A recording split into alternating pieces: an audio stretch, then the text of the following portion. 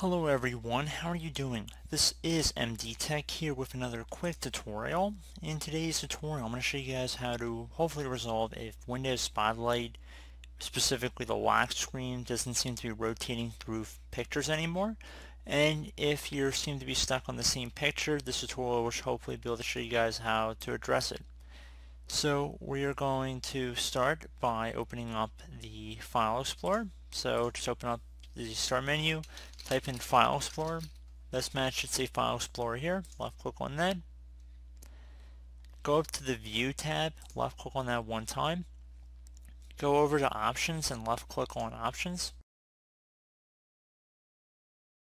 Left click on the View tab, and underneath Hidden Files and Folders, select Show Hidden Files, Folders, and Drives, and then left click on Apply, okay?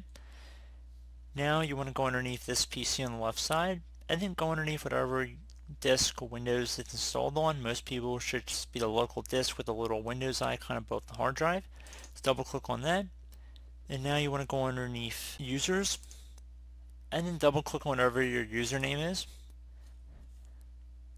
Now you want to go underneath App Data, double click on Local now.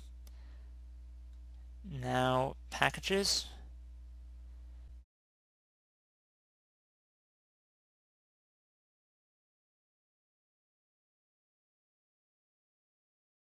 Now you want to look for Microsoft.Windows.Content Delivery Manager right here, and there will be some random characters at the end of it.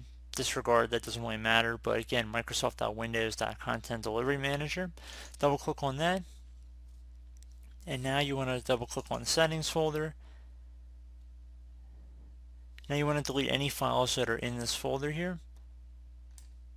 So if you see a lock or a DAT file, just right click, delete, clear them out of there.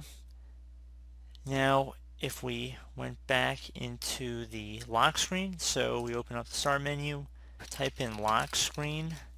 Best match should say lock screen settings, left click on that one time.